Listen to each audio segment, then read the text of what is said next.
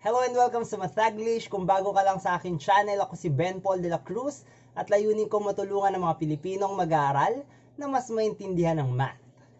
And for today, pag-uusapan natin ang difference ng limit ng function sa C at yung function value ng function sa C.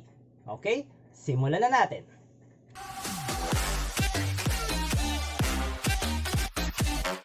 At in learning outcome natin today, at the end of this lesson, you should be able to distinguish between limit of f of x as x approaches c and f of c. Yung limit at yung function value ni f sa c. Okay? Sisimulan natin tong discussion natin sa pamamagitan muna ng mga examples natin from my previous video on basic calculus series, no? And then gagamit tayo ng graph ng isang piecewise function para mas makita nyo talaga yung difference ng dalawa. And then lastly, magbibigay ako ng comparison between the two. Okay? Example number 1. So dito binigay ko na agad yung table. Ito ay galing from the previous video. And then mapapansin natin yung limit ng 1 plus 3x as x approaches 2 ay 7. Okay? Kitang-kita yun sa dalawang tables dito. Pero ano yung f of 2? So ano ba yung f of 2? Isa-substitute natin yung 2 dun sa mga x f of x. Ang f of x dito ay 1 plus 3x. So kapag sinubstitute natin yung 2 sa mga x, we have f of 2 equals 1 plus 3 times 2. Simplify natin, ito ay magiging equal lang rin sa 7. So mapapansin natin sa example number 1, yung limit ng f of x as x approaches 2 at yung function value ni f kay 2 ay parehas lang. Okay? Yan. Punta tayo sa example number 2. So, consider natin yung f of x to be equal sa x squared plus 1. So, dito sa table sa right, mapapansin natin na yung limit ng x squared plus 1 as x approaches negative 1 ay 2. Right? So, equal to sa 2. And then, check natin ano yung function value ni f doon sa negative 1. So, substitute natin yung negative 1 doon sa mga x sa f of x. So, sa case dito, ang f of x natin ay yung x squared plus 1. So, kapag sinubstitute natin, magiging ganito. Ang quantity negative 1 squared ay 1 lang rin. So, 1 plus 1, ito ay equal lang rin sa 2. So, mapapansin natin sa case na to na yung limit ng f of x as x approaches negative 1 at yung function value ni f kay negative 1 ay equal lang rin. And so sa examples 1 and 2, mapansin natin na parehas lang yung limit at yung function value sa c. So pwede nyo maisip, ba't hindi na lang i-substitute lagi yung c, no? So sa third example, makikita nyo hindi parehas ang limit sa function value.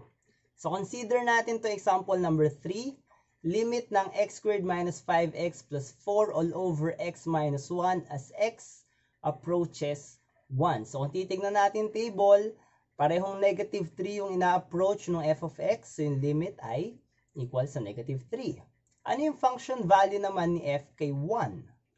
Kung titignan natin na mabuti, mapapansin natin na kapag yung 1 ay sinubstitute natin sa x dun sa f of x, magzi-0 yung denominator, yung x minus 1.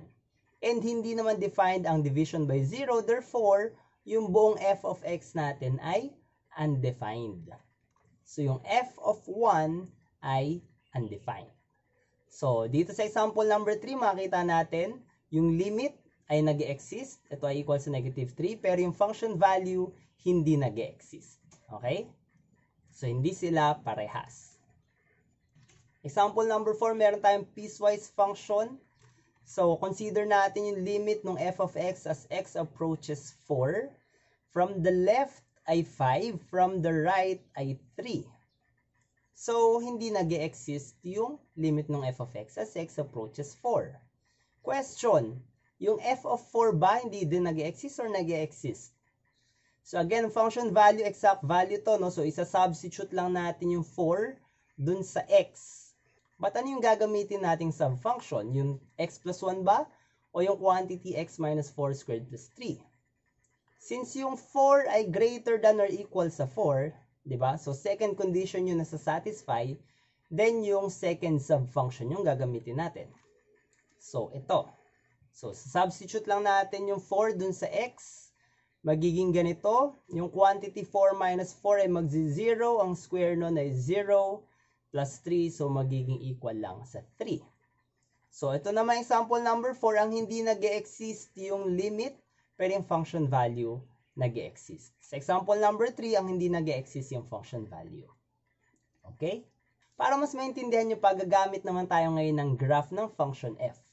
And to be specific, piecewise yung gagamitin natin para makita nyo talaga yung mga differences, no? So, dito, i-check natin yung limit at function value ni f dun sa negative 2, pati dun sa 0 at saka sa 3. Okay? So, start muna tayo sa negative 2. Ano yung limit ng f of x as x approaches negative 2 from the left?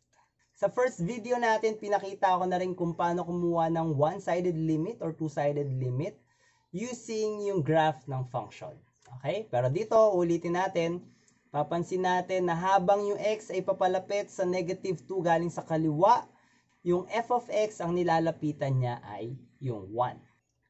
And therefore, yung limit ng f of x as x approaches negative 2 from the left ay equal sa 1. How about yung galing sa right? So, check natin ano yung nilalapitan ng f of x as x approaches negative 2 galing sa kanan.